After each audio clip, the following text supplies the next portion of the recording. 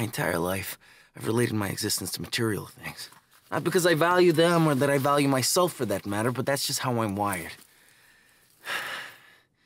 You know, I always wanted a car from the year I was born. Felt like it linked me to an unalterable past as I pushed forward ceaselessly to a unavoidably indeterminate future. That car? 1985 Buick Regal sedan. But Bella died. That's what I named her. So I introduce you to Bronson. 2005 Pontiac Grand Prix. Named after the criminal, not the actor.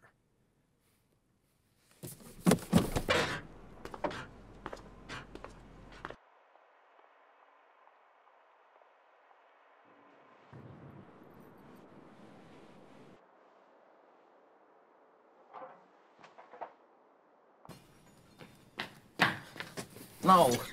It's not being materialistic. You see, I see signs where there aren't any.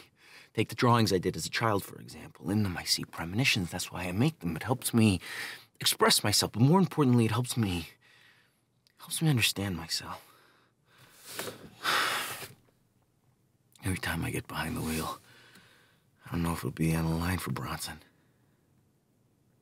If I'll even get away. I just leave it to the law of odds now. Because eventually, all things, they must fail. This engine, it's akin to my heartbeat.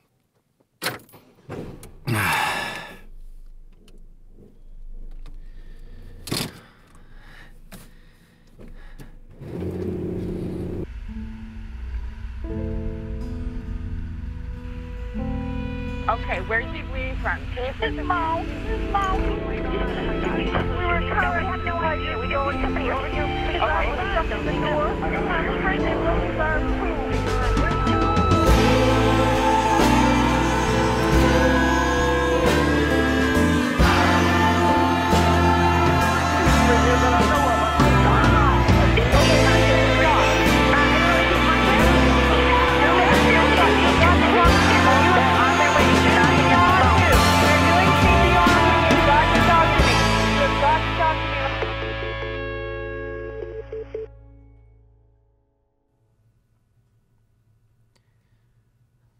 It's fascinating. Because morals, they evolve. It's an evolution. Whole idea of a code of ethics, it's a living document. One that's created by man and ordained by some deity. But it's a breathing set of guidelines. And it changes. Always has changed, always will. And these breathing set of guidelines are subjective. And the cause of all of human history is wars. One group doesn't approve of another group, and then boom! And you can analyze this on micro or macro levels. It's always the same. Disagreement ensues. So by nature of that law, by that credo, I'm a lawbreaker. In the eyes of God, or most people's gods, I'm a sinner. You see, when I look in the mirror, or as you look at me right here, right now, as this camera, it captures me through its lens, what does it see? It sees a man.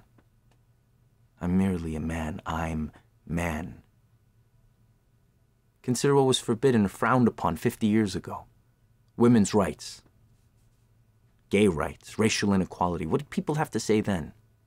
Or how about thousands of years of civility with one religion trying to eradicate another in the name of their God? I'm not comparing myself to any of that. I'm flat out stating that these moral evaluations, they change year to year, day to day.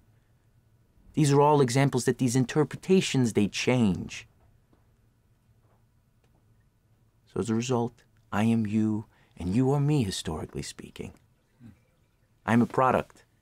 I'm a result. I'm change. I'm intrigued by that word, change, because people throw it around, but not all change is good, is it? Is there a sense of danger because of the way that... Well, danger is just the anticipation of fear. You see, fear is a product of the mind. It's a discipline, self-survival technique. People, they fear me, I know that. I see it in their eyes, I see it in their faces. As a result, I am the danger and they are the fear. Like evil, on the other hand, it comes in many forms. It paints with many different brushes. Mine happens to be a shard of glass or a knife the size of your forearm. I have a tendency to paint in broad strokes. That's fairly straightforward. We can do anywhere between 2 to 5 jobs a month, depending on the job.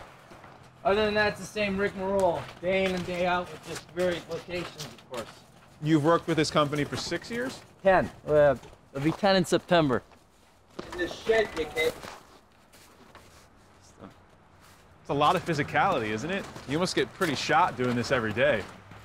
Get accustomed to it. Look, I didn't want a job that I had to take home with me. Stress and sweating it out on my own time, no thanks.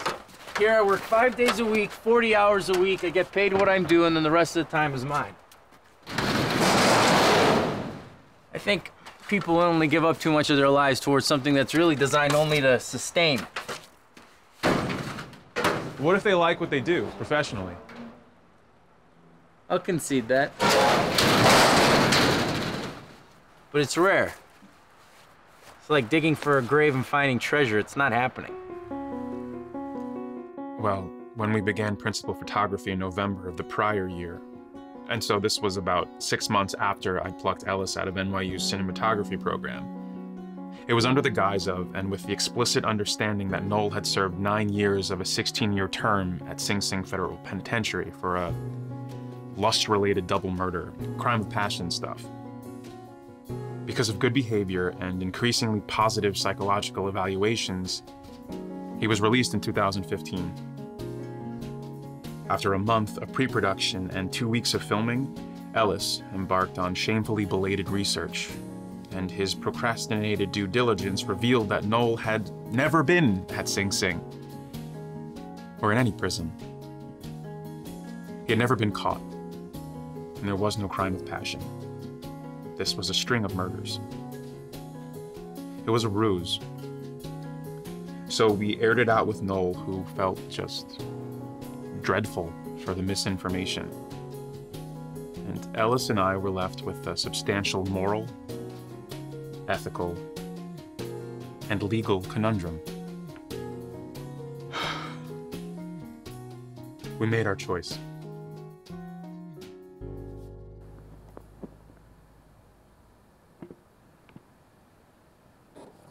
So, it's fairly simple stuff, you see? Yes. No, I get it now. We want you to use these whenever you want. You need more batteries, need more micro SD cards, anything. Don't hesitate. We'll take care of it. And when the card is full, do I drop them off with you? Yeah, that's fine. That's totally fine. And you have 5 backup mini cards right here in case you need them. Just be careful not to shoot over anything. Once one card is full, just pop it out and put in a clean one. And these ones in the car, are they the same as before? Yep. Just turn them on when you want to and off when you don't need them. Oh, and obviously leave the backup hard drive safe at your apartment. That's a just-in-case maneuver. We're mildly neurotic. And well, update that every few days. So you will be the proud owner of every single item we shoot for this film. You guys really want the full Noel experience, huh? We do. We also have this mount for you, the body mount, so that you can attach the camera to it, and then you don't have to use your hands. This sort of takes me back a little. Takes you back. Yes, when I was a young man and things became difficult at home, I immersed myself into cinema, films of the 40s and 50s in particular. I really loved their way of life, their manner of speech, everything, really. As a byproduct, I became interested in editing. How, depending on how you edit a narrative, you really can manipulate different points of views. But I never really got to try my hand at it. So. Really? How interesting. We had no idea. I recently bought a MacBook for the purpose of playing with the iMovie application. But it's more fun this way to get the hands-on experience. So, any musings, any thoughts, anything you can think of? Right. We just don't want to miss anything when we're not around. This now is a part of it, then? Anything can be. It just, well, depends later on in the editing process. Right, editing, yeah. Oh, please pay heavy focus when you get... The unscratchable itch. Is that right? Is that what you call it? Yes, I think it helps clarify something that's difficult to describe. No, may I ask, how many people know about your activities? Just you two gentlemen. What makes you trust us? I mean, that's if you do, of course. I trust you as far as I need to. So far, anyway. Which may or may not be a good thing. Meaning, perhaps part of you wants to be caught, or at least not have such a heavy burden of secret on your shoulders. The difficulty in discussing the trusting of others is one first has to trust themselves. You wouldn't say you trust yourself? Would you? No. I don't mind you asking. I've been single for a few years now. When was your last significant relationship? There was only one. Michaela. We were together for about 3 years. What happened? I've been asking myself that same question for 7 years now. We drifted apart is what really happened. Chalk it up to two people whose lives were drastically heading into different directions. I had just started my job that I currently have. I was happy. But she had grander plans. She wanted to pursue them. Did things end amiably? Sure. They were more somber, melancholic, as opposed to anything resentful. I loved her more than anything in the entire world. On the first day that we started dating, I knew I would marry her. And then I didn't get to. She was my best friend. She was my soulmate. When things ended, it was wholly devastating. It was catastrophic. But not once did I ever get angry at her. And I keep her here. Always. Have you dated anyone since? No, there's no point. What role did your proclivities play in your relationship? None. How's that possible? She was unaware. I made sure that it remained that way. But how did it affect you in so much as your relationship, I mean? I'm so sorry, guys, but the battery's about to run out. Just keep it going, Ellis. Sorry, no. Please, carry on. It didn't. To be able to do what I do, to be able to remain at large as long as I have, one has to be intensely good at compartmentalizing.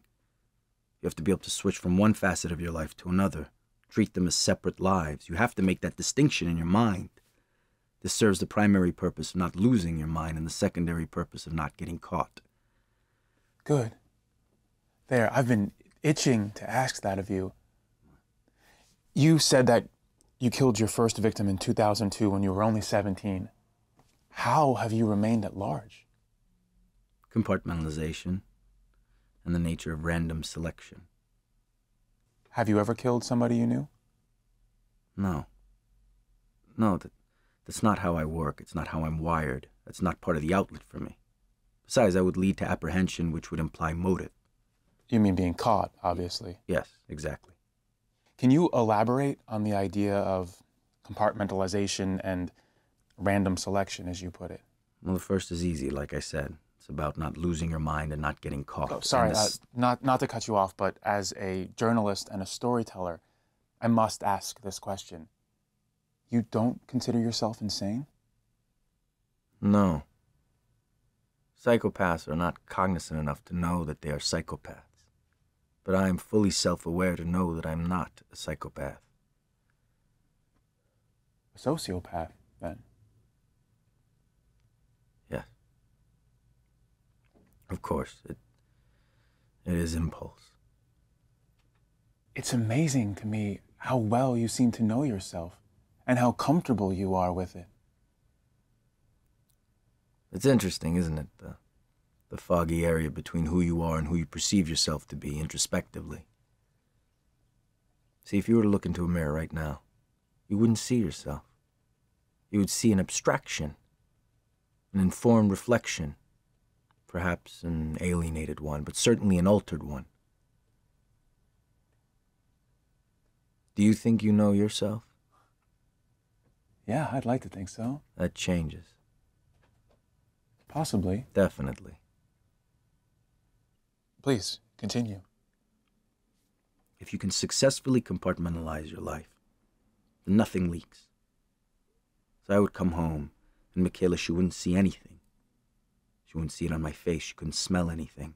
I wouldn't be shaky or concerned. Everything that I had done would be locked tightly in a secret box of history. And I could keep my past there when I wanted to. What stops you when your impulse takes over from killing a loved one, let's say? Because I love them. I'm not an insane man. You have to understand, there was no love in my house after Ethan died, so love is very important to me. I wouldn't kill someone I love for the most obvious of reasons. What do you think Michaela would have said if she ever found out? I don't know. I take solace in not knowing.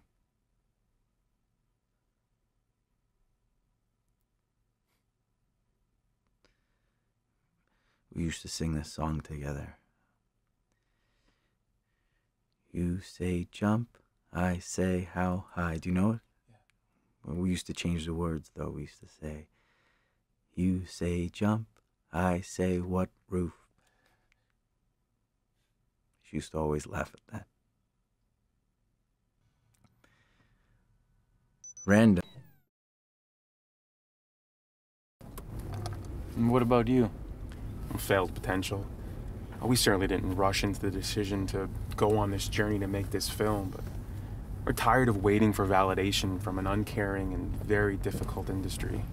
I think you made the right choice. It's a bold move. Thank you. I think this is a deli here. I'm gonna go grab something to drink. My throat's parched. Salty chips? Salty chips to you, too. Gentlemen, do you guys like anything? No, thank you. I'm good, thank you. You sure? Mm-hmm. Thanks. Yeah. I'll be back in just a moment.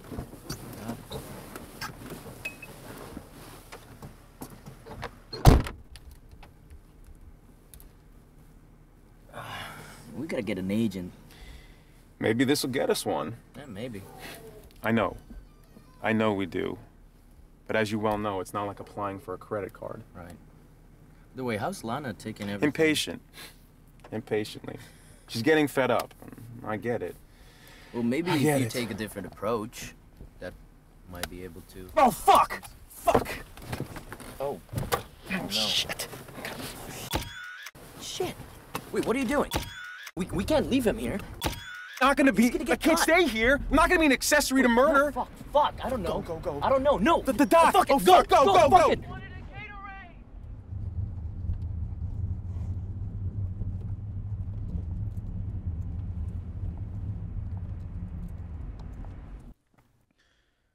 Ready? Yeah, rolling. So, this just came in a few minutes ago. 2:37 a.m. This is a voicemail from Noel. Hello, Earl. So that was awkward. Look, I understand that wasn't part of the deal, really. And I didn't mean to implicate or involve you guys in any way. I hope you're not sore. Compulsion and the itch, they're very real and uncontrollable. Maybe it's good you got a first-hand look for yourselves. No hard feelings, I hope. And all right.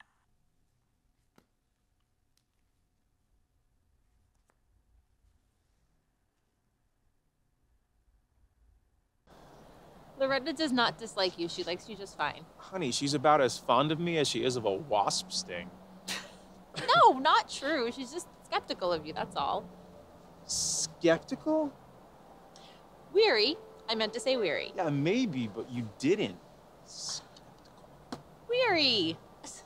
How is weary any better? Aren't we supposed to be celebrating Brian's birthday? Shut your trap, Ellis. You said you wanted to be here, and we'll all be thrilled that you recorded this when we see this little guy's face light up when he sees the cracklers. What time are you guys filming tomorrow? At Are you filming tomorrow? some point, I think. Well, are you still meeting me for lunch? Because I have a showing that I have to be at in Port Chester around 1:15. Yeah, that's fine. I Yeah? can do that. Hello, Yeah. Errol. No. Would you... This is my wife, Lana, Nice to and meet my you. son, Brian. You want to come meet Brian? I was hoping... Brian, come here. You want to meet my friend Noel?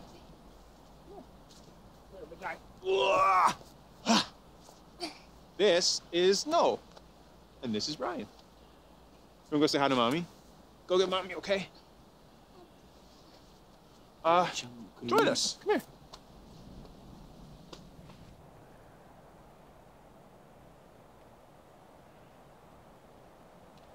Errol! May I speak to you for just a moment, please?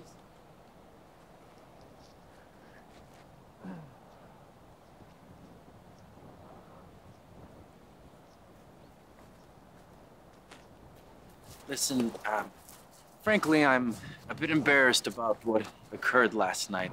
No, don't be. Please. I appreciate that. I want to make sure you know that I respect the project immensely, and I wouldn't want to do anything to put you gentlemen in any sort of compromising... We are absolutely aware of that, and we thank you for it, really. Thank you. You come? Sure. I'm not freaking out.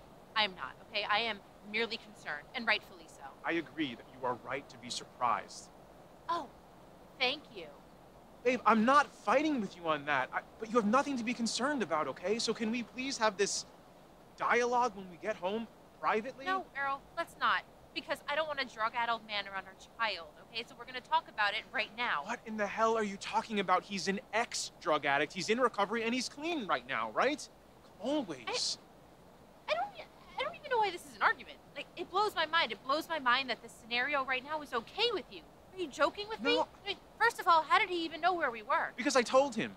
You told him. Yes, Lana, as in conversation. I mean, I didn't invite him. Do you just want to take him and go? No, we came all the way down here. It's like 15 minutes I don't by want car. this night ruined for our son, okay? Okay. What happened? Nothing. She's just pissed. Why?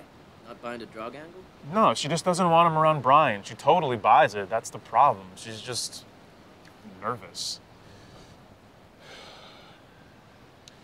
Let's go have some fun, huh?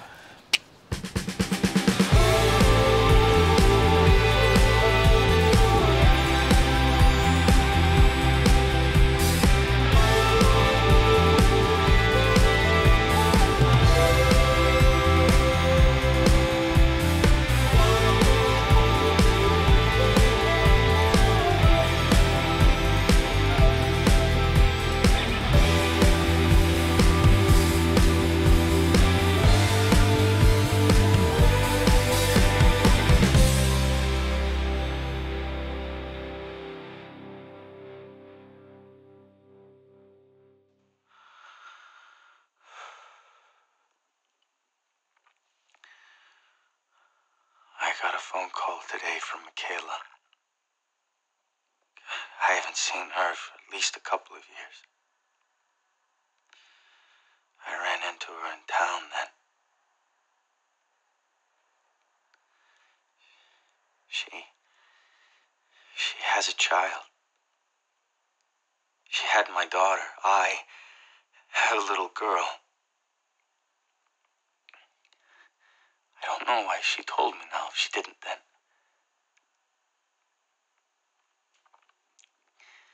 Her name is Gabriella. That was always what I wanted to name a baby girl if we ever had kids. She told me she found out she was carrying after we broke up, and I really don't know. She just never did. I guess she didn't have it in her.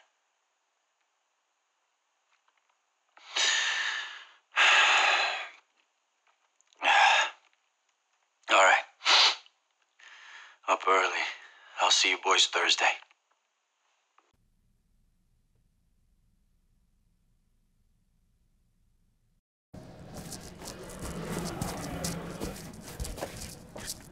Be careful. Be careful, I'm unfit.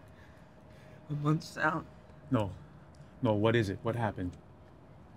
You can't expect to stand on the shoulders of the devil and walk away unscathed. I'm unfit. I'm unsound. What do you mean? Look, it's okay. I unwillingly participate in this life, and now it's become something else entirely. I'm unsound, Errol. I'm unfit. Do you want to see someone? Speak with somebody. No. No. No. If you ever want to take a good look at yourself, don't stop in the mirror. Take my word for it. I'm gonna need a break, boys. I can't keep... Yeah, sure. We can resume after lunch. It's okay. Live longer than that! We don't want to wait too long, Noel. No! Fuck!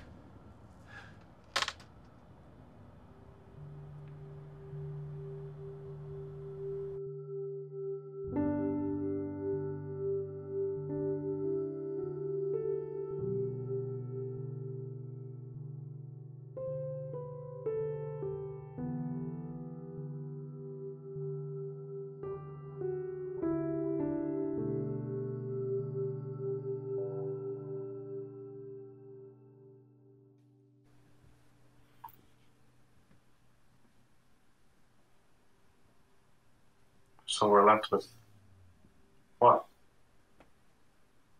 I mean, we gotta go to Mount.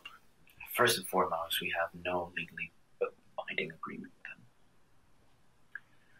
So we have, well, there's virtually nothing you can do, but if we wait, then... Obviously, we don't have a legally binding contract with them, Ellis. Don't get snippy, man. All I'm saying is that without that and being in this sort of corner, it largely becomes about the journey and the adventure of where is this going to end. Right? If we wait it out, and we obviously have to, or if we decide to, it does help shape the narrative. So you're saying that this is a good thing that this happened? No, not at all. But it's a silver lining. Many of them, actually. All right, let me put it this way. As filmmakers, we're always trying to shape up the narrative, right? I mean, that's what we do. That's our job. Yeah. But it's about letting the narrative shape us. And most crucially, no. One hell of a twist with Gabriella. Oh, absolutely. Absolutely. I mean, maybe he just needs some space. Maybe we do too. I don't know. But let's roll with it. How come we never talked about it? About what? The other night. The deli. I don't know. Because I guess it was... I mean, why do we have to talk about it? It was this horrible and bizarre thing that happened. And we're still here. We're documentarians. It's just part of life. It can be a horror show. I know. But we're both individually and collectively ignoring the fact that there's no coming to terms with it yet. Do you feel guilty? Guilty? Why?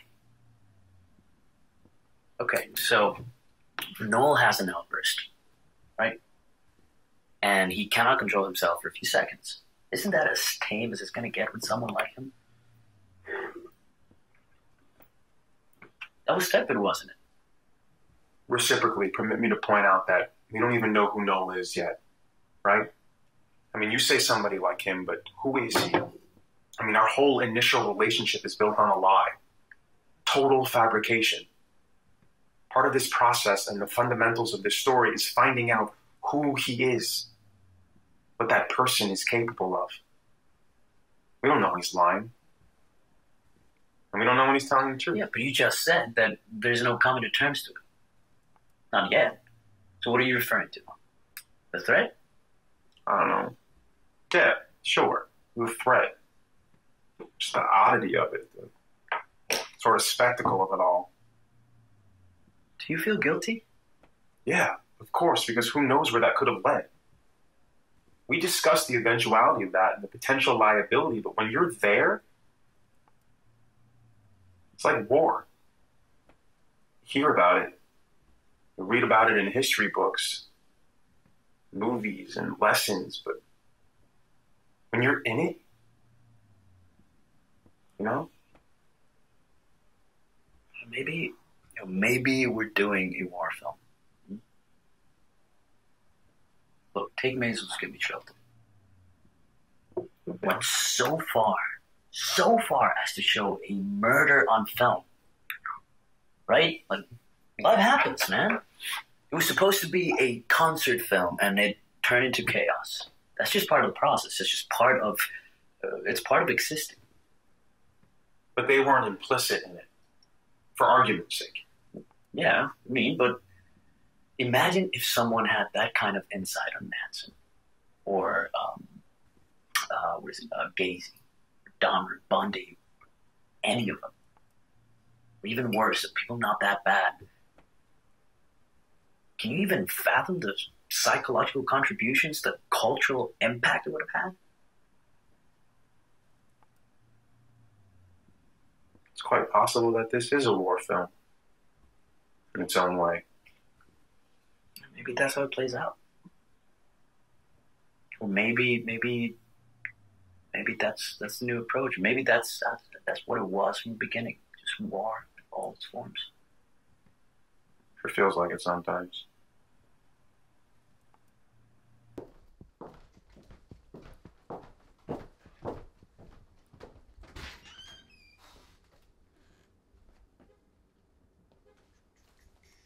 How many times do I have to tell you to lock the door?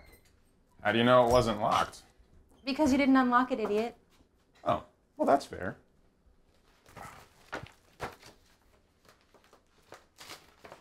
We have footage!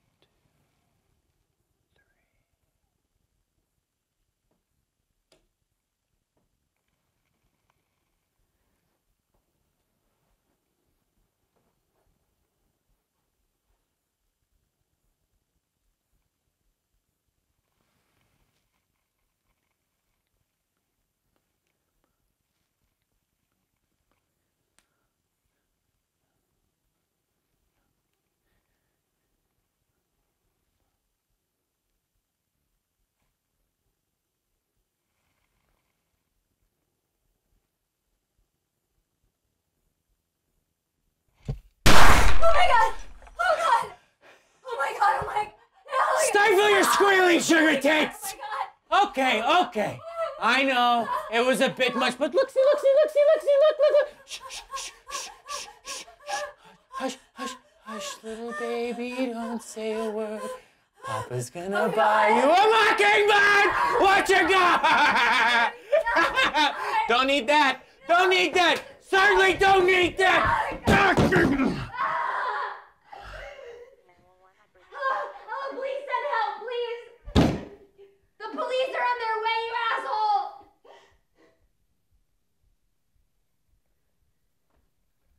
Hey there, buddy.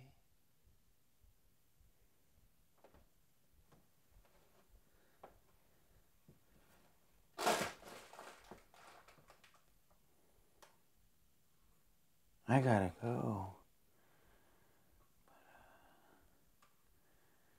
You take care of yourself, chap, all right?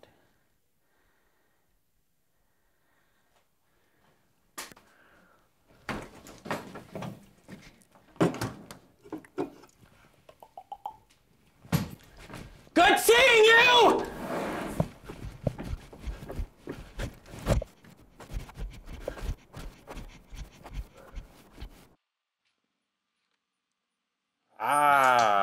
There they are, my handsome gents. How are things, Noel?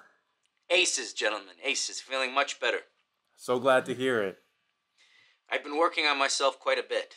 I'm not sure if coming to terms is really the right phrase, but I've certainly been negotiating some of the bigger baggage better in light of the recent events and revelations, as you know, of course. Well, that's really superb.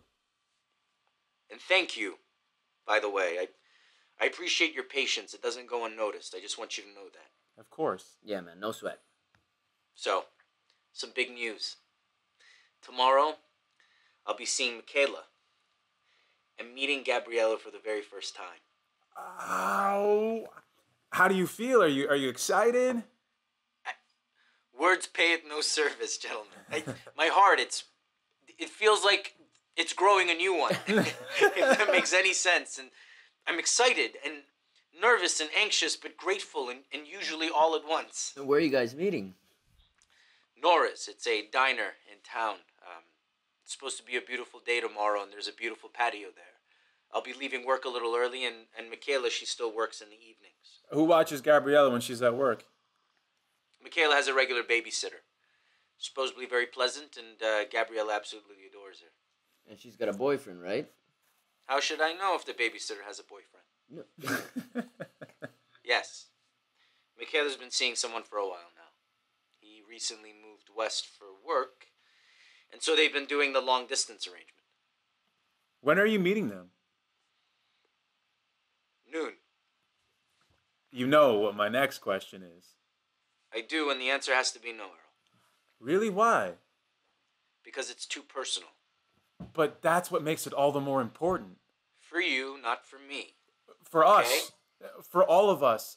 Listen, I wouldn't put it to you any other way but the right way and the honest way. And I'm telling you that this is an imperative and essential moment for you, for your story. Our film, this movie, it's your story. I don't want to be a jerk or press you too hard on this, but I really must be insistent. Well, is there a happy medium of sorts? Well, yeah, there usually is. What'd you have in mind? Well, I don't want a camera in my daughter's face. I don't want her subjected to that. Do you understand? Yep. What if you were to film from a distance? That way you could capture the moments, but less intrusively. Yeah. Can we love you? What does that mean? Can we put a mic on you? Sure. Yes, but from a distance. Deal? Deal. All right, I'll come to your home, let's say a little before noon, and we can talk more about it then. Sounds great. All right, gentlemen. You have a good day. You too, Noel.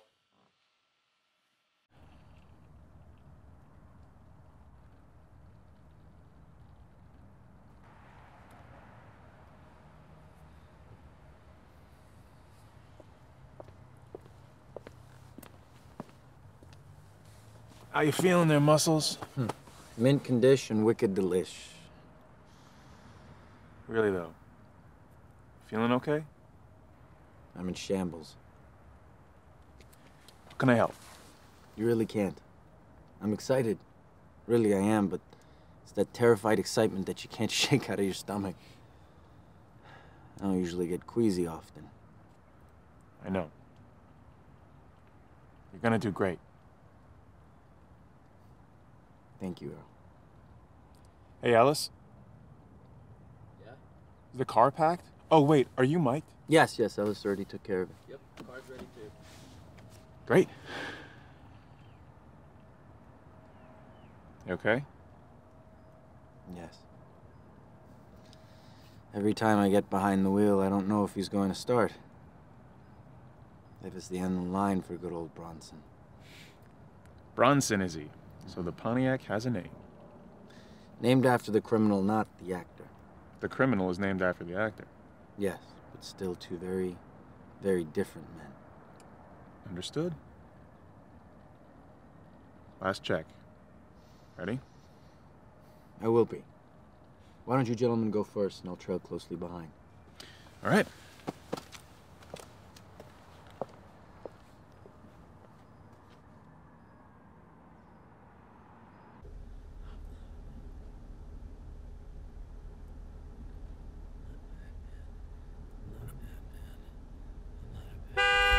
Sorry.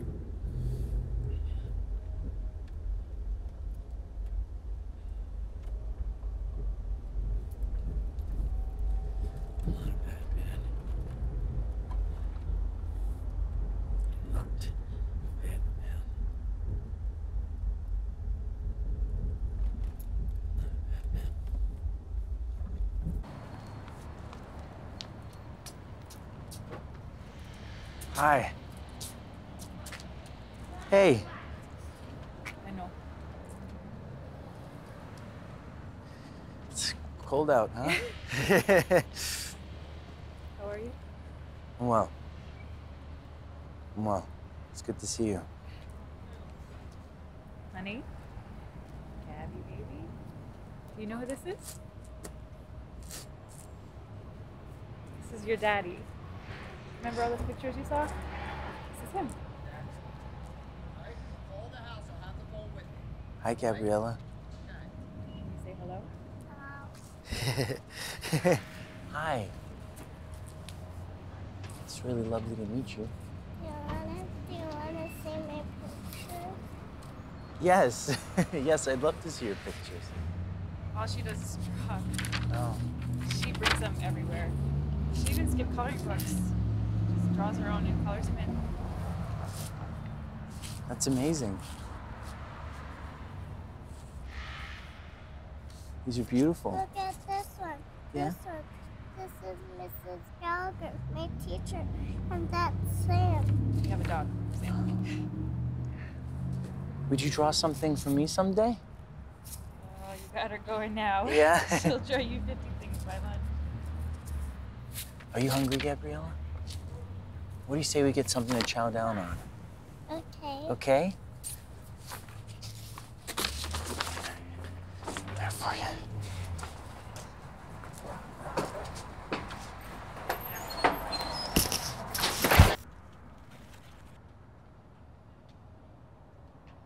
Well, it's not that I don't understand how and why they became popular. I'm just saying that serendipity had a lot to do with it. Serendipity or luck? What do you think the difference is?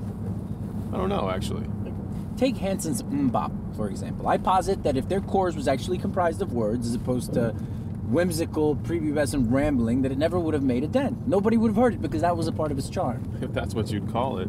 I remember the first time I heard it, I thought to myself, what the fuck are they going on about? Am I mid-stroke? Or are they putting me on? I mean, what's the score here? I was super high once, and I listened to Justin Timberlake's Let's Take a Ride like 75 times in a row. And I convinced myself it was about Clifford the dog fighting in the Korean War. You know, come to think of it, Noel, I've never seen you do anything. You ever smoke the occasional joint or drink anything? No, only cigarettes. You're a Catholic boy. You should know about abstaining. I am. And I have the yardstick marks to prove my 12 years in Catholic school. Really? Oh, kidding about the beatings, but we had that stereotypical priest. He used to shout out quotes about the devil. Put the fear of God in you. Do you remember any of them? The quotes, yeah, but I only use them when I think I'm in trouble. It's your hat? I've never seen you wear it before. Oh. It is yours, I presume. Yes, I didn't know it was in here. It's from a long time ago. Really, though, good for you. It's not easy resisting those types of things. For a lot of people, anyway. For me, it's always been easy. I just don't like to lose control of my emotions.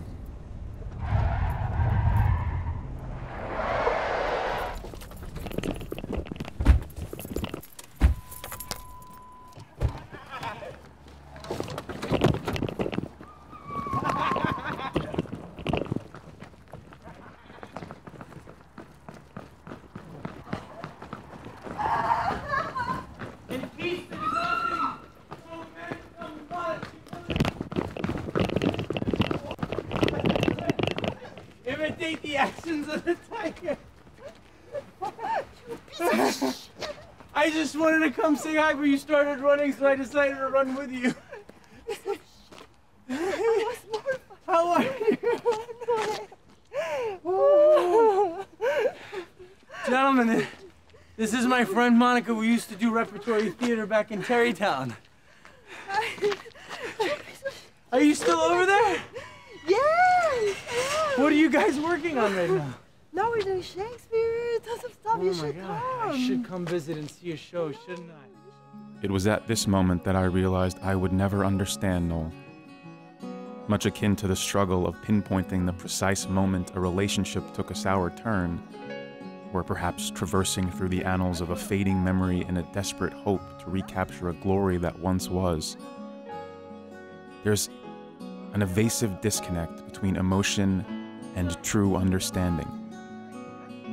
From the beginning, there was always a real yearning to learn what made Noel tick. And like an ancient clock, that ticking would somehow always be there. But the specifics and the overall reasoning would forever be lost in a rough sea of prevailing uncertainty and moral dilemma. He was a man who knew no bounds, yet lived sternly within them, an anomaly of humanity, of time and place, of good and evil. He simply was.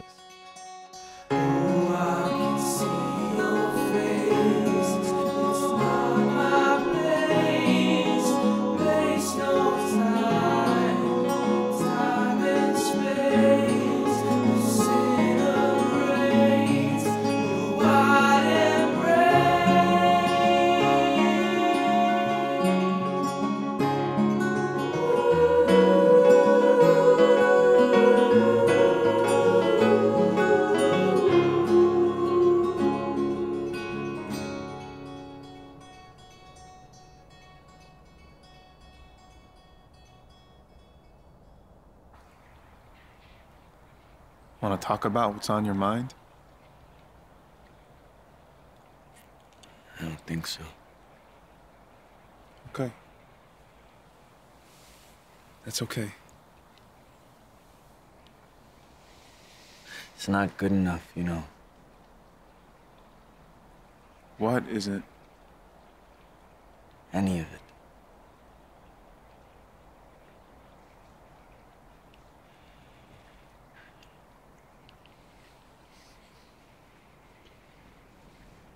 When I was a young boy, my brother Ethan and I would invent these scenarios. Someday later in life, we would abscond to some paradise. In all our versions, we would meet there. In hindsight, I don't know why we wouldn't just go together. Maybe we imagined we'd have our own lives, our own families. And we would flee them to go to paradise. Where was paradise? It always changed. Sometimes it was the northeastern part of the United States or Europe. We could always pick these iconic meeting points.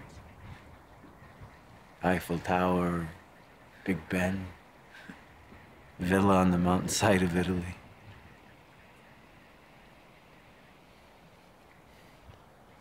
It's funny what paradise is to a young boy who lives so far from it. I've heard you mention your brother's name before, but never any more than that.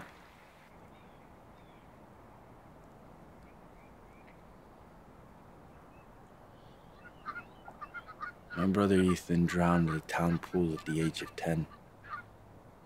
I was 9. The pool was packed that day. We were doing cannonballs, splashing everyone around us, getting dirty looks from couples nearby and looks of glee from the children, who eventually joined in, if their parents let them.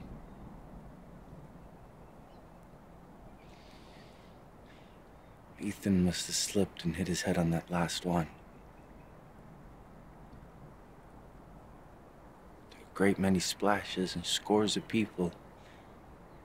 And after a while, we were all there and he wasn't. I looked for him at one point.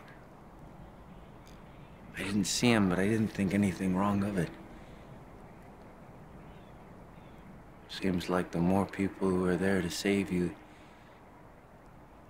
less attention is paid to danger. It was too blissful of a day for accident. It was too obvious. It was just too out in the open. I'm so sorry, Noel.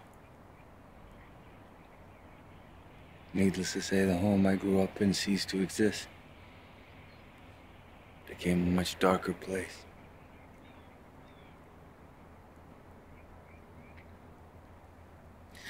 I want therapy.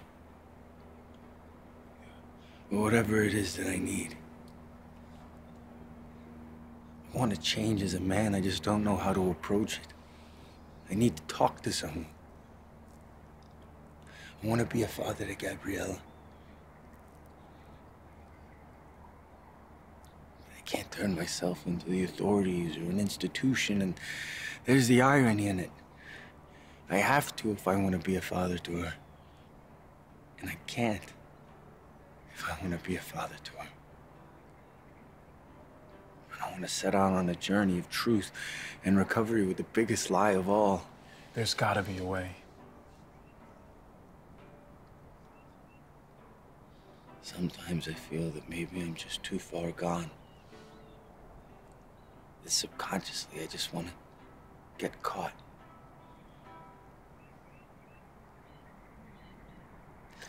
But deep down I know that I don't. There must be some middle ground where you can seek treatment without confessing, divulging everything. Maybe. One thing I do know for sure is that I need to change. I need to change. If I'm to progress in that, then this will have to go on hiatus again. Anything can be arranged. Thank you. I want to go home.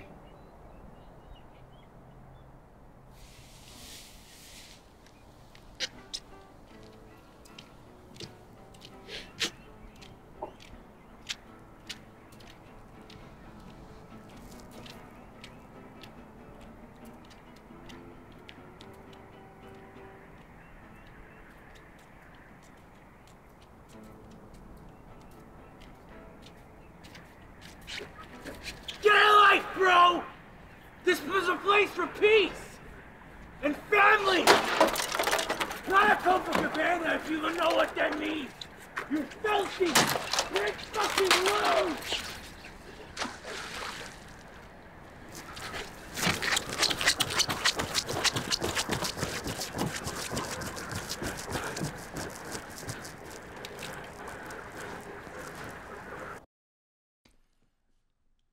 Hi. Come on. Explaining what we're doing. So Ellis and I are trying. Okay, before we even started rolling on this project, we had planned on launching a Kickstarter for finishing funds, mostly for post-production. Do you want to explain what Kickstarter is and about the crowdfunding and all that? No. No, I don't. Okay. Anyway, let me finish. Well, we just realized that we have no idea how to pitch this film. I mean, given the obvious subject matter, we can't. We can't really even use the cover story or the drug angle either. Why not, actually? Well, I mean, I guess we could. I don't know, I just feel like it needs to be sympathetic or chipper or something for people to want to donate. You know, that's not entirely true. I mean, it is important, it's topical, it's got all that, and it is sympathetic. Well, it can be sympathetic. Well, it can be sympathetic. I mean, how far up our own assholes did we have to be to just completely gloss over this entire section of the project? Wait, is that the last beer? Hey, Noel. It's the ever-persistent Errol. I know I've left a few of these, but we miss you. Listen, we don't even have to talk about resuming shooting or the project at all. We just want to hear that you're all right. Hear how things are coming along for you. We're going to start the editing process soon. Edit as you go, so that'll be rich for confusion and excitement and long, slumberless nights. Anyway, 2 weeks is a while. Give me a shout when you're feeling up to it, okay? Thanks, buddy.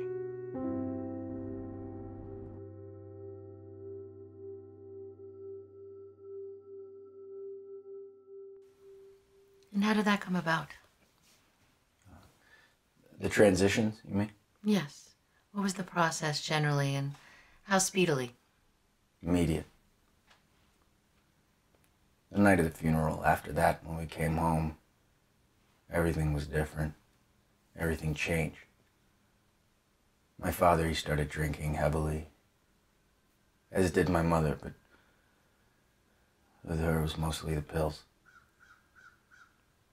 I lost my parents after that night, in respect of how I always knew them. What effect did Ethan's death have on you? And again, I mean immediately after his passing. I was old enough to comprehend the weight of it all, but still too young to be able to grieve properly. I was terribly sad, depressed even. But with my parents being distant and resentful at times, I didn't really have an outlet for any of it. How were they resentful towards you? By being distant, I guess. At least that's how I remembered it. Do you feel they blamed you for his death and the accident itself? I don't know. I think they resented the fact that I was still alive. Do you think they favored Ethan over you? Only afterwards. After he was gone. I think if the roles were reversed, that he would have experienced a similar trauma. Where are your parents now? Dead. My poor mother, she died of kidney failure. My father, he died of life. I was 12 when I left home. Where did you go at such a young age? Around. When did the violent urges you want to focus our session on begin? Around the time of Ethan's passing? The night we buried him, I put a hole through my bedroom wall. It's pretty strong for a 9-year-old boy. I used an axe. How did you have access to that? Garage door was unlocked. I'm sorry to jump around, but our time is growing increasingly limited, and I want to make sure... Sorry, let me turn this off. Want to make sure that we've arrived at this. What was the big turn of events that you wanted to speak about? Well, it turns out that Michaela's introduction of Gabriella was solely self-motivated. How so? She wants me to take her. To have full custody. Did she give you a reason? The abridged version is that her boyfriend moved out west for work a few weeks ago, and she now wants to join him in a month's time. She wants to start fresh and relocate, as she puts it. Why not take Gabriella with her? She had many reasons. Central one being that she doesn't want to uproot Gabriella now that she's doing so well in school and making friends. You see, Michaela, she moved around a lot in her youth, and she understands the detrimental impact of it. You have other suspicions?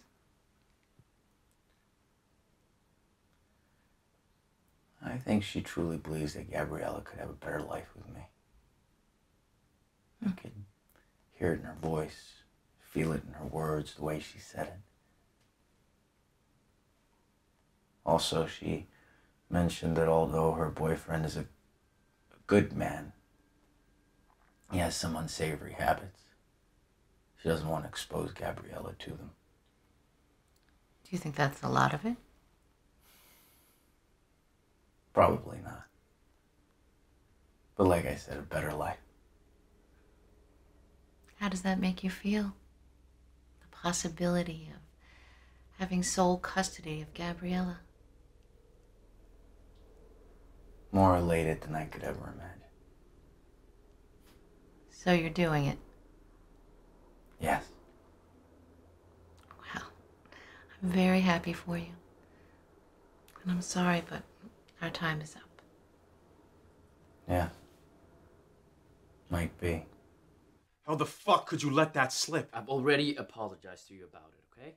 But I really want an answer, not just an apology. It's not like it was a slip of the tongue. It was in an email. I mean, Jesus Christ, Ellis, whose team are you on? Right, don't talk to me like I'm beholden to you.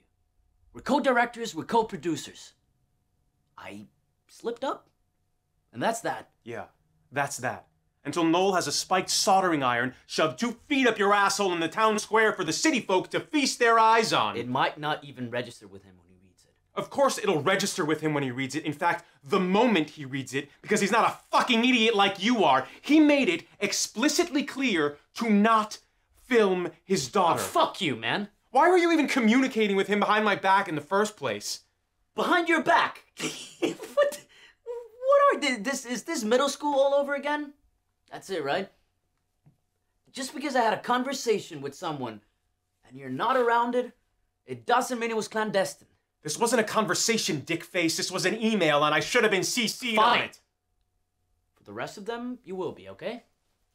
He's a goddamn psychopath, and you're baiting him with your mindless bullshit. I've got a family to protect, and you better not give him cause to turn on either of us due to your carelessness. Please! Don't throw your family in the front lines right when the enemy's approaching. They're not shields. Exactly. That's what you're doing. No, all I'm saying is don't use them to reignite some fucking righteous sense of duty or savior complex. Oh yeah, you do that. You hide behind that. Always. You knew the risk in documenting someone like Noel, and you jumped on board willingly, with both feet. Calculated risks. Not shaking the can before you leave it in the sun. All I'm saying is don't fuck with me or my family. What an ego, man. No, it's not about ego. It's about finishing the goddamn film and coming out on the other end in one piece. To not take needless risks. You need to tell him that you mistyped. Or weren't thinking or something. No, there are no parentheses in film, Harold. That's what's on screen and what isn't, okay? You can't rewrite what happened, man. It's a documentary.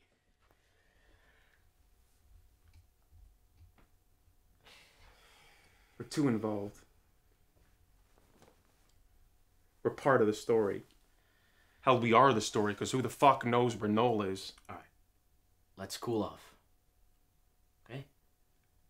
Let's take some time. We'll start editing in a few days. Guess we'll know by then really where we stand. Yeah.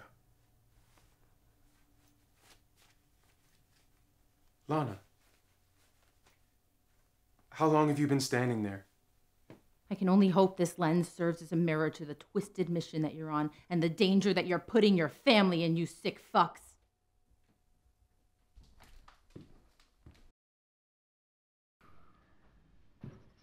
It's editing day! Editing day! Hello everyone, it's day 1 of editing where we hope to sift through the many hours of footage and see if we can't begin to locate some key, cohesive narrative threads. Alice? Yeah, just basically seeing where we are in our journey to the first cut and So let's just help guide the movie, guide the shoot. Exactly. So we both took the day. I'm not sure if anyone even knows that we have day jobs, do they? I don't think we mentioned it, no. I mean, I don't even know if we're going to use this, to be honest. Probably not. Anyway, we both took the day from our respective day jobs that you may or may not know that we had. Should we tell them what our day jobs are? No, let's just focus, okay? We've already... Jesus.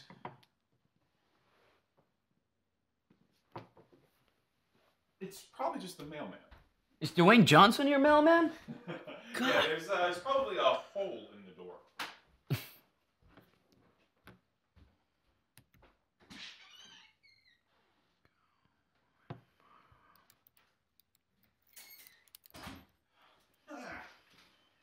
We have footage. Seriously?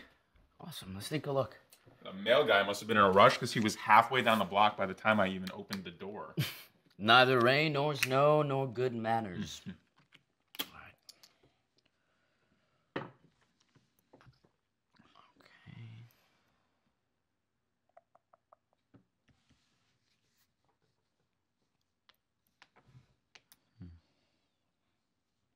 Looks like an empty card. It's just got the one video.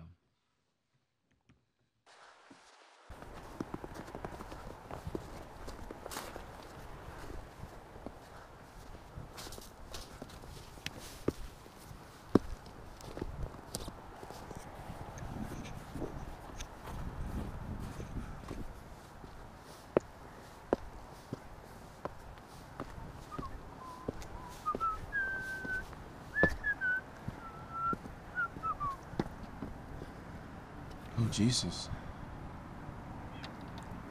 What?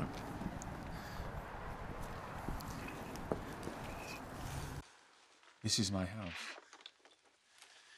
This is here.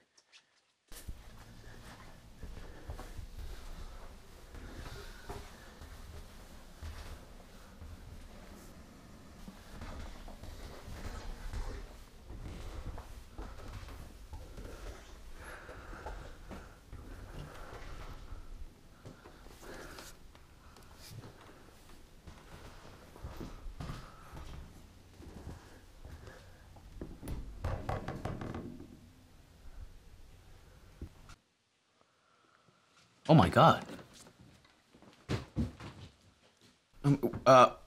What is it? This was shot today. Brian stayed home from preschool with a fever. And that's him now.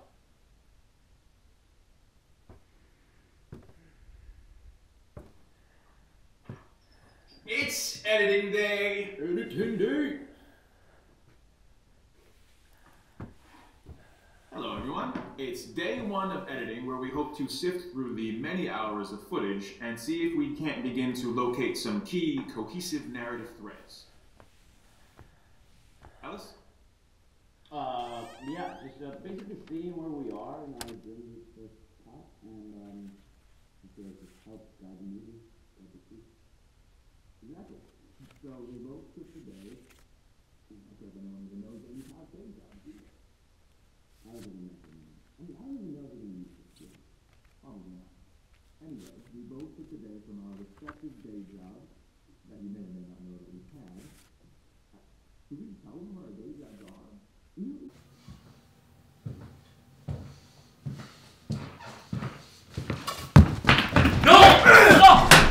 What did I say about Gabriella? Off limits! Off limits! Off limits! Say it with me, you fat pig! Get off of him, Noel! Hello, gentlemen. Hey, Noel. What's up, Noel? Look, I know we're all a bit shaken up about what happened yesterday. And to tell you the truth, I'm sort of sorry. Okay? But out of one corner of my mouth, I say I'm sorry, and out the other corner, I say I told you so. I know my methods were a bit drastic, but that's how I convey the finer points sometimes. I know, and we are so sorry for crossing that line. We're just sorry for crossing that line, Noel. The footage is gone. It won't happen again. I'm confident it won't. I know we're all on the same page now. I feel this is really my fault, guys. Ellis, don't be silly. Either way, it's all under the bridge. We're good. Okay? Okay. Thank you for that therapy footage exclusive, by the way. That was fascinating and insightful and very candid. How's that going? I can't see how it could be going any better. Dr. Sorlov has been absolutely wonderful. She's making a substantial difference in my life. How many times a week are you seeing her? Twice. It was once, but I upped it to 2. One was too few, too far in between. The sessions have been transformative and really encouraging, which is exactly what I need right now. May I ask about the unscratchable itch? Still there, but drastically reduced. See, impulse is impulse, but with therapy comes understanding, which manifests itself as self-control. How so? I'm understanding the hows and whys, the blips and bumps in this roadmap of life experiences that make me me. So now, when there is an impulse, I'm no longer caught off guard, but I can instead stop and think almost immediately. And how's Gabriella doing? I mean, is she aware of the transition to come? Yes, she just found out this morning. Michaela told her. Her reaction was odd, but not odd, but she reacted almost as if it was due time. Gabriella's reaction? Yes, she acted as if she knew it was coming, as if it was supposed to be, if that makes any sense. The connection between the two of you must be unbelievably palpable. She's only known you for a matter of weeks. I know. I'm extremely grateful. It feels like all this was fated. Say, Noel, do you think we could get together and do some live shooting sometime soon? Would you feel up to that? Absolutely, yes. I'm feeling better and eager to help now. But look, boys, Nature's been calling and has now left several messages. So why don't you message me when you want to meet and we can sort out the details? Okay. Okay. Looking forward to hearing about the final plans and all the editing. I'll talk to you soon, okay? Sounds good. Bye, Noel. Later. Sometimes I wonder about his father. How so? I just feel like there's more there.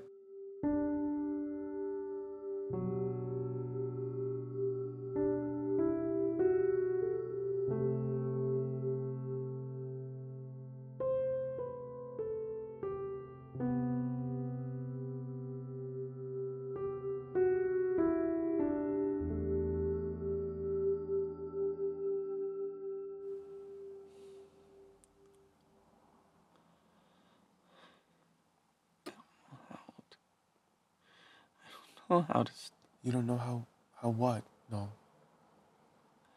how to stop. You have to be proud of yourself. Man, that was amazing in there. You've wanted to change and better yourself. And you have. How was that? Why can't I stop that? Why can't I control it? I probably took a year off of that woman's life just through sheer terror alone. No, that's nonsense, and you know that not to be true. Plus, let's call this a recovery, okay? You've just begun this process. You can't expect overnight shifts or sudden epiphanies. You're putting in the work and the time, and you've come leaping and bounding from where you once were. It's not the same, Earl. It's different.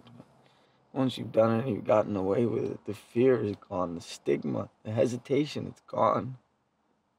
It's gone for good. Everything just changes. Changes. You're gonna be okay. And not just for your own sake.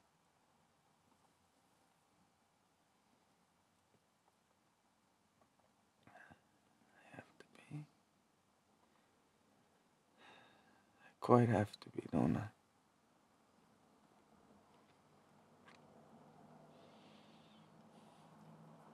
So she comes outside. And keep in mind, she just recently moved in, so she's getting to know everyone. She's getting her bearings, you know. It's so wonderful to hear about the rest of your family, too. Oh, Alicia, she's wonderful. She's a great spirit. Mom's side? Yes. So she comes outside, and this is in Florida, and she sees this old woman harvesting these oranges across the way.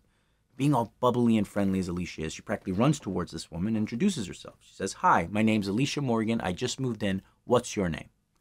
The old woman looks at her. She nods for a second and says, "Jess Pickin." So Alicia says, "Nice to meet you, Jess Pickin." And for a few weeks, every time that Alicia sees this woman, she says, "Hi, Jess Pickin," or "Good morning, Jess Pickin." Then about a month later, the landlady comes by. Alicia had a runny sink or something. And the old lady comes out. And the landlady yells out, "Good morning, Verna."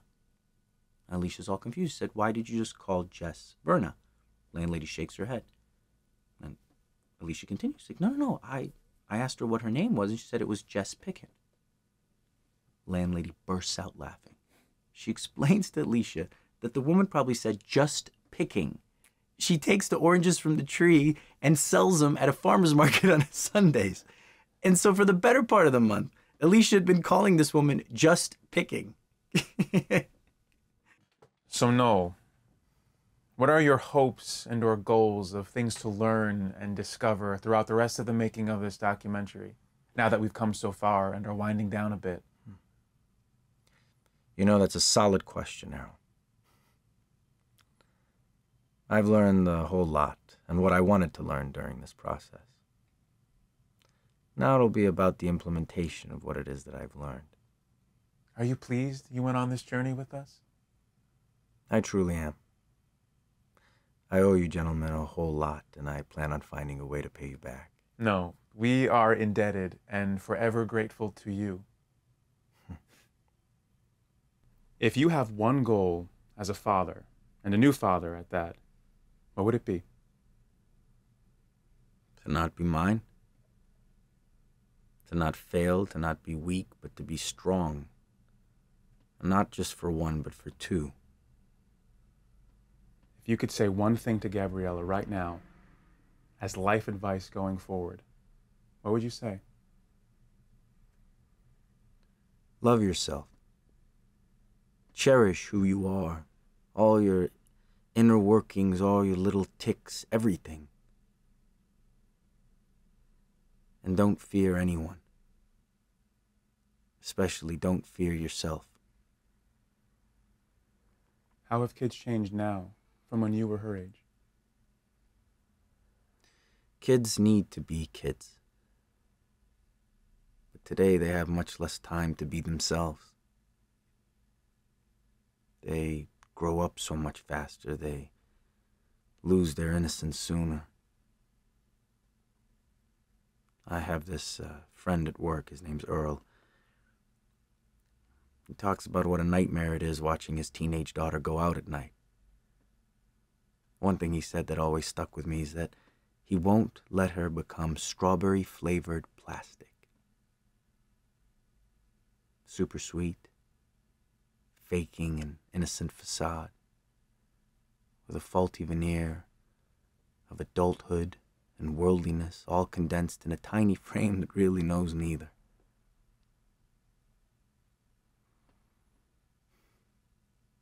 All the poor generations. They thought they had it all figured out by age 18, only to find out that they weren't equipped, what was needed to handle the real world.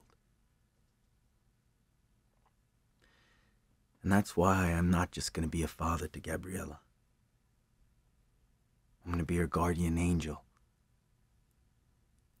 And I'm going to be her best friend for a while there, too. That's lovely. No. I guess the silver lining in growing up in a loveless and desolate hell and watching it make a monster out of me is that I know how I got here. And that's valuable knowledge to accrue.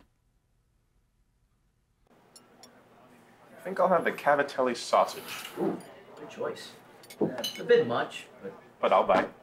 Yeah, well, you bite. I think I'll get the truffle egg toast for myself. So. Good choice. Well, I'm ready. Gentlemen, may I propose a toast? To Noel, for being so open and selfless, to you, to Gabriella, and to your future. Cheers. Cheers. Cheers.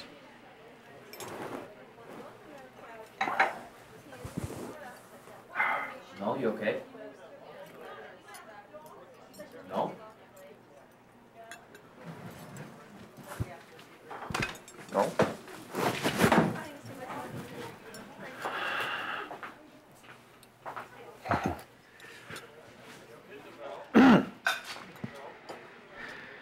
Good evening, you sack of severed horse dicks. Dear Lord.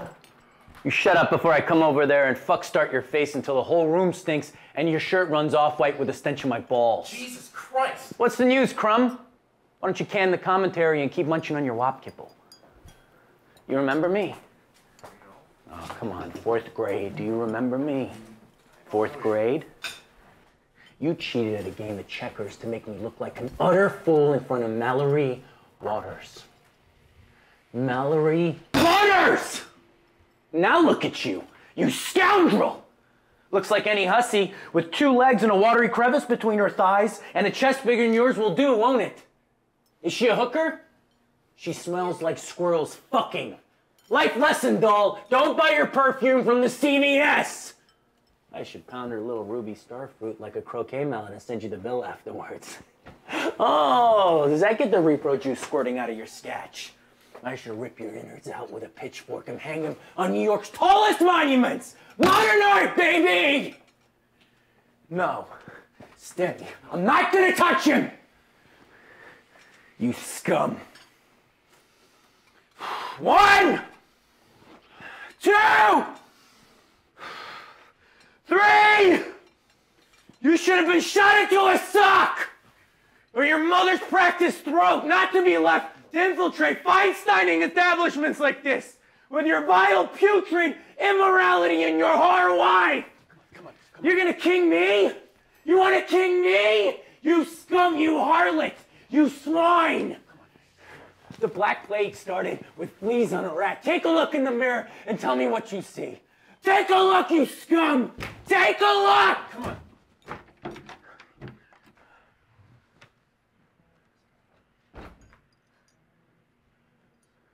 Get a life, bitch! Right now we're putting the final touches of the beginning touches of this beautiful dollhouse. Look at that. Honey. Show them my pictures. Who? What? Show them my pictures. Show who the pictures? Oh, you want to show the camera people your pictures. Okay. Let's see. More pictures. Huh. Look at that. Look at that.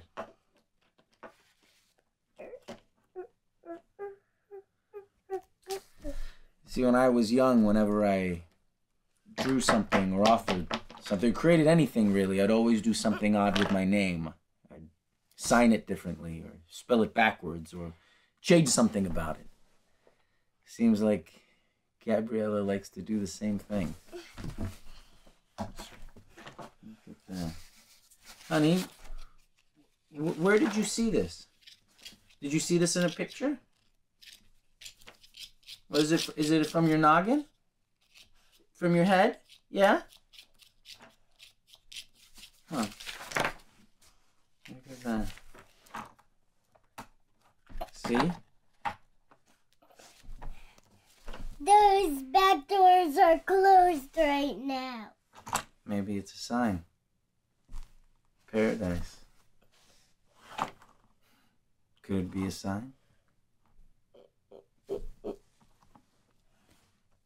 The doors are closed.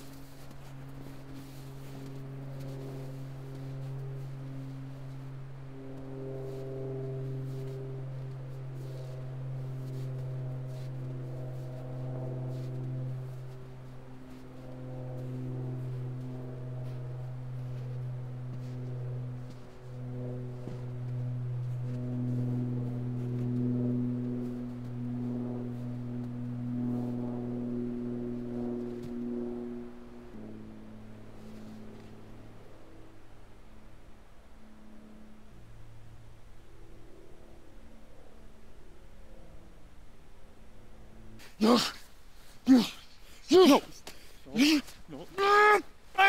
No.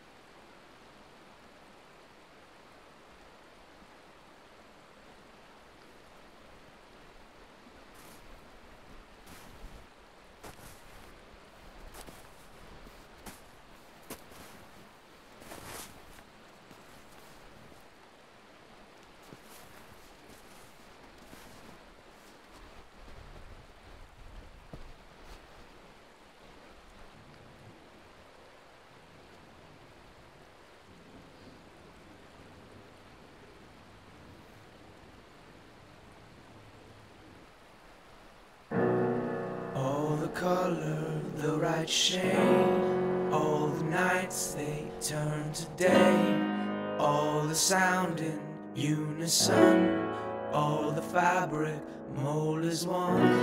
All the demons won't escape the tide of tempted fate. 'Cause I have you.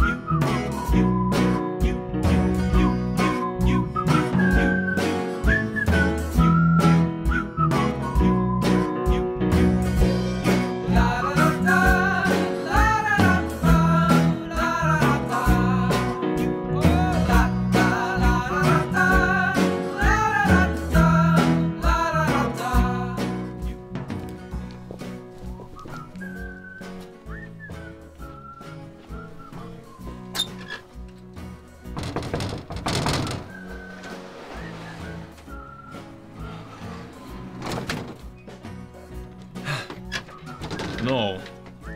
How the hell do you get up this early every morning? You get used to it. All the demons won't escape the tide of tempted fate.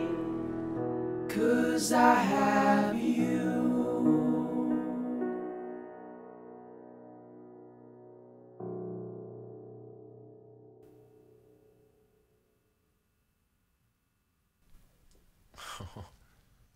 These are awesome. I'm fully aware I'm being that annoying father right now showing you these pictures you don't give a crap about, but frankly, I don't give a shit. Of course we care. It's fascinating how quickly you become doting. 4 weeks ago, if someone tried to do this to me, I'd want to rip out their larynx and show it to their mother. Not literally, just to be clear. That's unbelievable. What exactly? No, say that again. Say what? For the camera, about About what? About your routine. Oh. I've had the same routine every single morning for 7 years now. With no change whatsoever. Well, that's what makes it a routine, Arrow. Yeah, I know, but still. Take us through it. Every morning I wake up at 4:37 a.m. Why? I don't know. Because it's later than 4:35 a.m. So in my mind, psychologically, I'm gaming the system by getting 2 minutes of extra sleep. Besides, 4:40 a.m. is too late. And operating on 5s and 10s, it's arbitrary to me. It's good? Yeah. Good.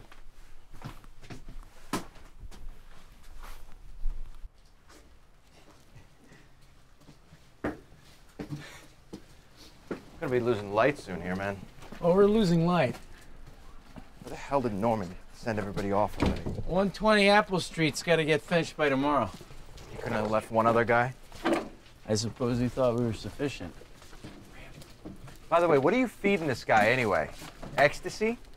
Half the time he's smiling like a goddamn lunatic. Nobody smiles at work. Maybe he's on the verge of something that makes him happy. I don't know. Maybe. Yeah, still. I mean, he's becoming squirrely. Squirrely? Yeah. What do you have to say to that, Noel? I'm squirrely, I guess. What can I say? I don't know which one's worse. This Noel, or the Noel that half the time looks like he can kill a motherfucker. I'm just concerned that at some point we'll be shooting just to shoot, you know? I mean, I don't want to spend the money or, more importantly, the time continuing when we really do have enough. Yeah, I completely agree. It's funny. There's been a few times where I've almost said, that's a wrap. But I feel like this really is that moment. Well, it must be. If not, we wouldn't be filming, right? Document everything, as we always say, because you never know. Lana?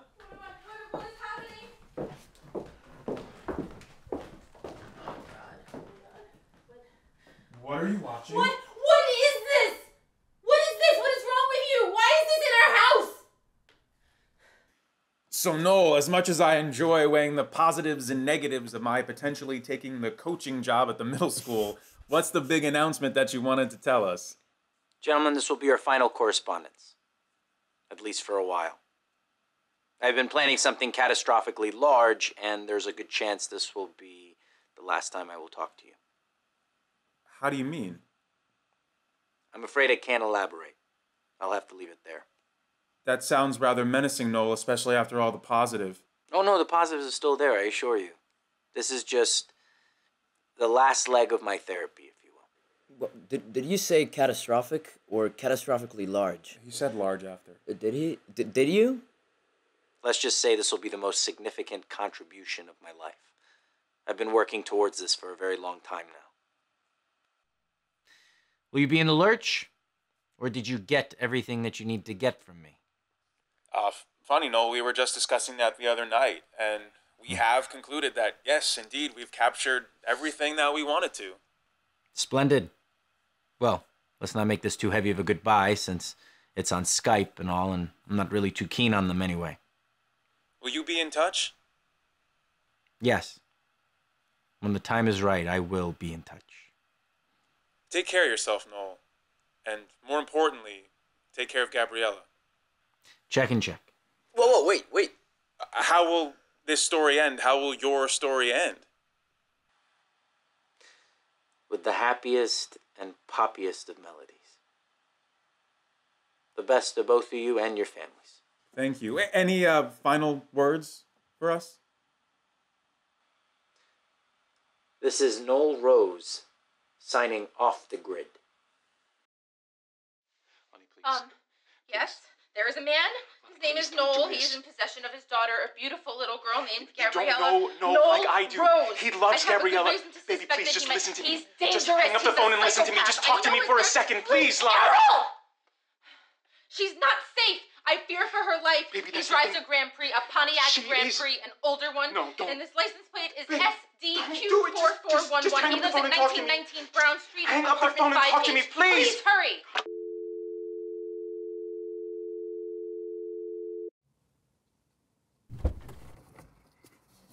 One, two, three. There you go. Let's get you buckled in, huh?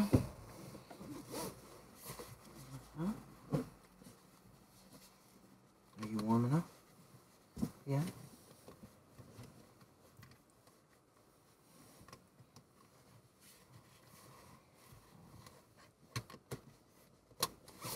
Not too tight? Okay.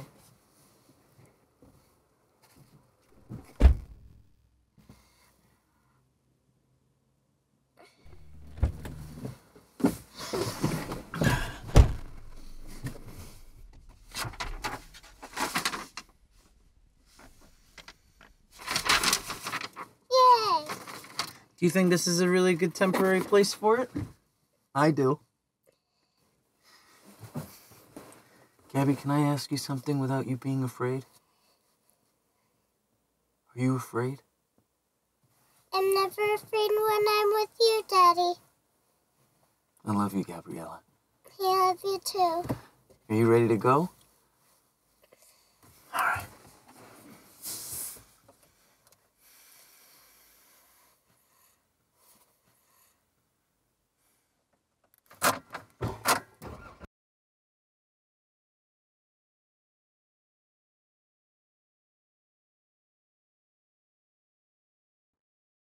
Police Officer Benton, badge number 39692, case file AH00154. This audio file was recorded 2 days prior to the convicted party's release from custody for fulfillment of sentencing. Please note, this is for internal reference and citation only. He'll be 17 when I get out. I know not who I am, nor the reflection of what I've become. Is that all? You will know the devil not when you shake his hand, but when he shakes yours. Do you wish to speak about any regrets you might have in regards to everything that transpired? Anything that could help you out? I regret that the project will never be finished. And the film will never be. Ever. Ever. The parts are there. The machinery. Brilliant, glistening machinery. But it'll never be constructed. The pieces forever lost. The elements will never be put together. There's only one man left who has the access to it, the capability. He's gone. Okay, that's it. Your time is up. Yes. It is.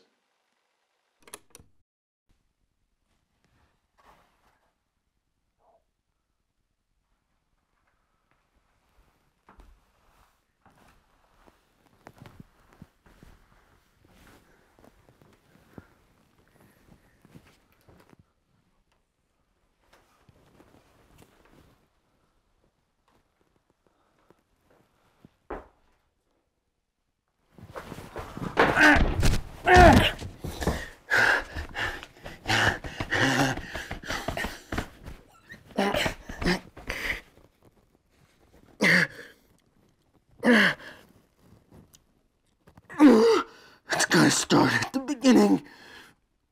It's gotta start at the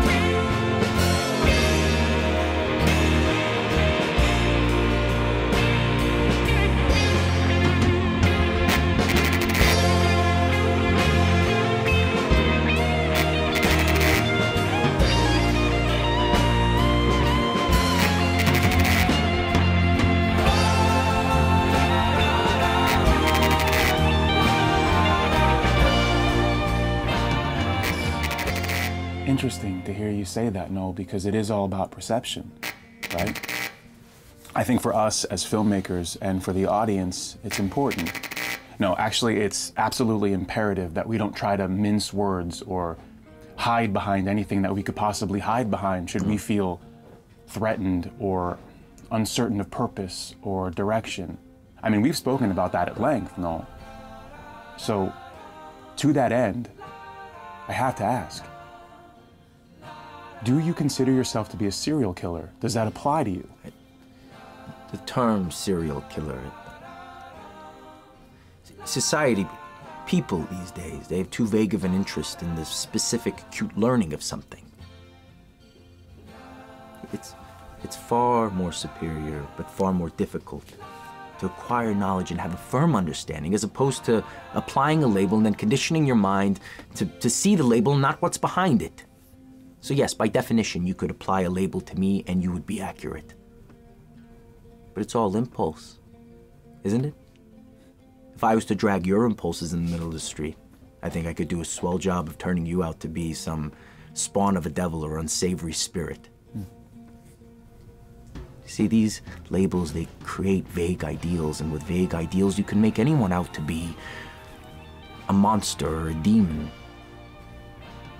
And that's what people do when they don't understand, or when they wish not to, so I am not offended by it.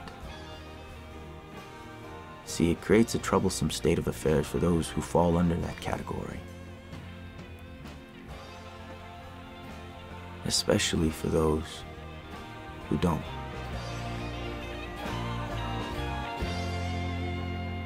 Do you have any rules?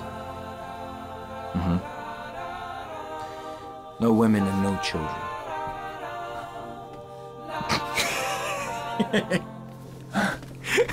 I'm just kidding.